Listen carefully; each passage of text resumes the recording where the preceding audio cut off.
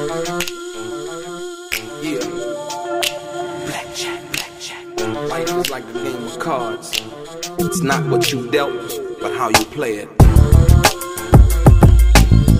Yeah. Blackjack. To play each situation correctly. I remember they used to laugh at a brother.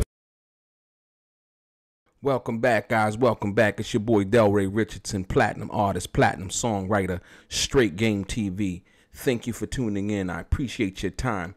Hit the thumbs up notification, subscribe to the channel, tell a friend. But more importantly, if you want to be one of the first people notified when I drop some of this straight game, please hit the bell notification. I'm gonna get right into it. Once again, breaking news. I'm here to explain to you. A lot of people have been asking me to break down, why Sechewa Shakur would sue the executive of Afeni Shakur's estate, as well as the trust that controls 2Pac's assets and the various assets controlled by Afeni Shakur prior to her death. And this is very interesting. I think Sechewa has, they've basically done their homework. The Anchorman team, the lawyers that she has, on her side, in regards to what it is. I found one thing specifically in the lawsuit, in regards to, and this is the second cause of action, meaning what they found that the malfeasance in which they alleged that Tom Whalley had been letting occur and facilitating, if you will, in regards to that. And it goes something like this. It's regarding Afeni Shakur had a houseboat up in Northern California, in Sausalito, California, right? And so when you deal with this, there's certain things that are supposed to happen with certain properties, and basically it was left in her will and trust as to how all of those things are supposed to be taken care of. And I'm gonna get into it like this. It says, petitioners repeat and reallege all allegations set forth previously herein. It says, pursuant to the terms of the trust and its subtrust, the subtrust ought to receive assets from the trust in certain specific ways and amounts. A simplified chart showing the distribution is annexed hereto as Exhibit 11. This is the chart right here. This is how Afeni set up the trust, who's the benefit from it, and so on and so forth, right? And it says, pursuant to Trust 5.1, Whalley was to hold, Tom Whalley, the executive who's being sued of the trust, Whalley was to hold the houseboat located at 34 West Pier Kappa's Marina, Sausalito, California, in the Manhas Family Trust for Marie Germaine Molly Manhas, Molly, and her son Carl to reside in, with Molly and Carl to pay certain costs of maintenance and operation. Under certain circumstances, this houseboat could be sold and the proceeds invested in another residence for Molly and Carl to live in. How generous of Afeni Shakur. However, title to such other residence was to be in the trust. So basically, if they did buy another house, that house that they bought, if they sold a houseboat, was to be named in that, in the trust also, with the same terms pertaining to the cost being applicable to the new residence. Pursuant to the Trust 5.2, the Manhas Family Trust would terminate upon the occurrence of certain events which primarily consisted of circumstances under which Molly and Carl were not residing in the property owned by the trust. Upon the termination of the Manhas Family Trust, its assets were to be transferred to the residuary trust for the benefit of the beneficiaries of the residuary trust. So no matter what happens, this is what's supposed to happen. This is laid out in the various trusts and things that Afeni had left behind prior to her death, right? It says, upon information and belief, Molly Manhas is both a personal friend and social acquaintance of Whalley, an employee of the business which he manages. Upon further information, upon information and belief, contrary to the provisions of the trust, Whalley liquidated the houseboat in which Molly and Carl were residing in, instead of holding the proceeds for either the purchase of another residence in the name of the trust or terminating the Manha's family trust and turning its assets over to the residuary trust. Whalley turned the proceeds over to Molly Manhas for her to keep for her personal benefit. Boom. Explosion. That's what you call malfeasance. That's what you call not doing what you're supposed to be doing or what your job is, and basically playing king and doing what you want to do. Right? It's all laid out for you to do. So in that being said, and see, now it also goes in to say, while petitioners do not know the actual amount of the proceeds, so they weren't even given an accounting for the last 5 years, from my understanding and reading these court documents, they don't even know the proceeds from the sale of the houseboat. And they're the the rightful legal beneficiaries of the trust. Like I said, Afeni was nice enough to, give Molly and Carl a place to stay for life. Look at the chart. For life. Right? So basically, once again, it says, while petitioners do not know the actual amount of the proceeds from the sale of the houseboat, it is estimated upon information and belief to be more than $100,000.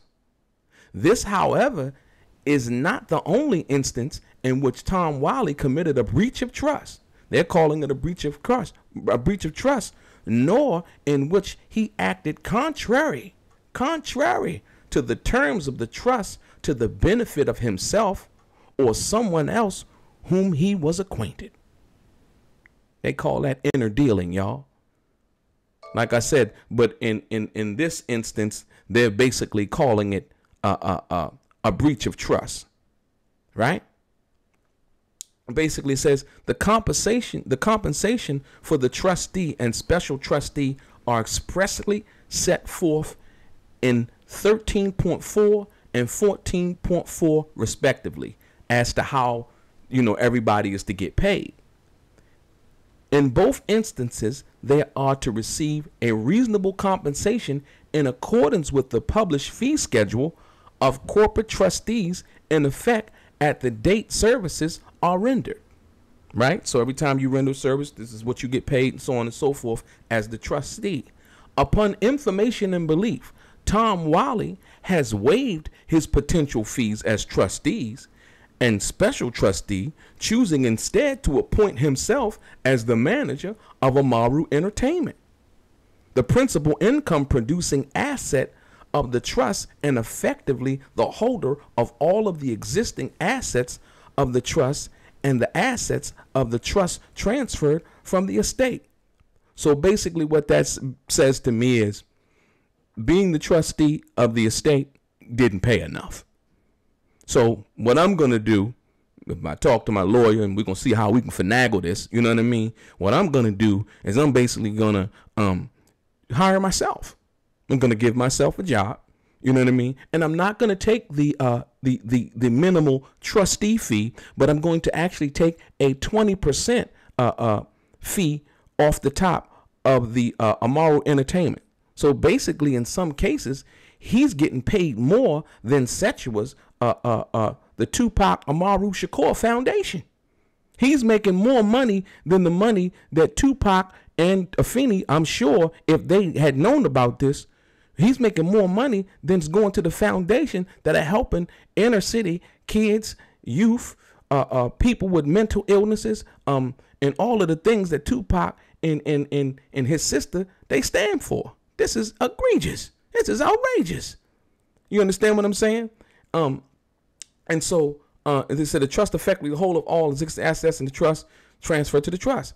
And it says also, upon information and belief, he appointed himself to this position, which would normally be barred by the inherent conflict of interest pursuant to the provisions of Trust 15.1. However, that provision expressly provides that such conflicts of interest are only permitted if the trustee or special trustee who has the conflict of interest is taken in good faith with reasonable care and on terms comparable to those obtainable from third parties, which was not. Tom Whalley paid himself an excessive amount of money, not comparable to those obtainable from third parties, right? Upon information and belief, Whalley has already received $5.5 million that he has paid himself in the last 5 years through Amaru. Upon information and belief, he has effectively embezzled millions of dollars for his own benefit, well in excess of what would be reasonably necessary to retain a properly qualified third party to perform such services. Facts.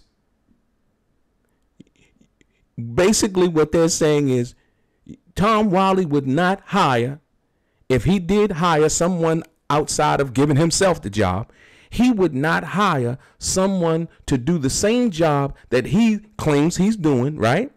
And pay them almost $1 million a year to do it. Right? So basically, you get what's going on.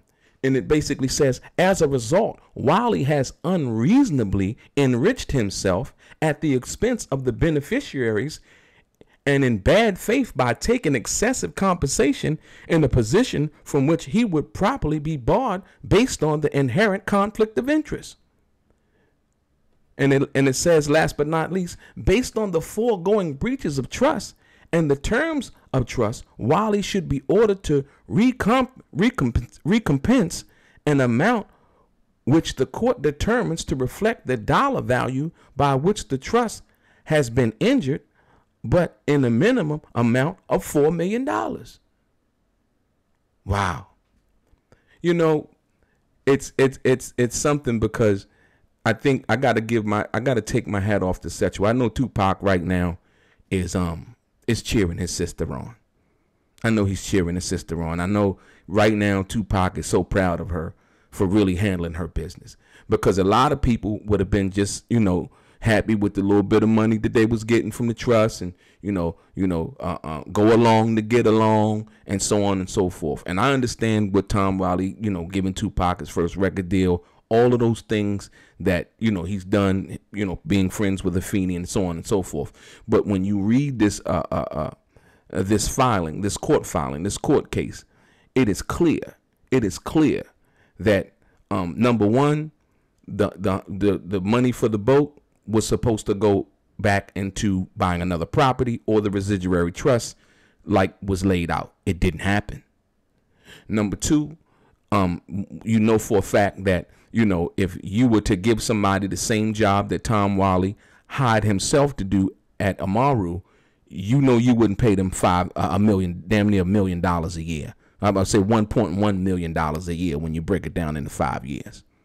You wouldn't pay them that amount of money. And like I said, anybody with any kind of brains or form of understanding knows that too. You could get somebody to do that job right there. You can get somebody to do that job for $150,000 a year, and they working for the 2Pac estate. You know what I mean? And they running the Amaru Entertainment. I would have did that job for $150,000 a year. I could do that. You understand what I'm saying? And so when you deal with the facts of the matter, but as I read more in regards to this, yeah, they need somebody to replace Tom Whalley as the trustee. There's no way you can do that. And like I said, lawyers always come out and they say, well, we'll find out and the judge will quickly. No. The money for the boat, they haven't even received an accounting. They don't even know how much the boat was sold for. Finney's houseboat in Sausalito, California. They don't even know how much it was sold for because they didn't get an accounting.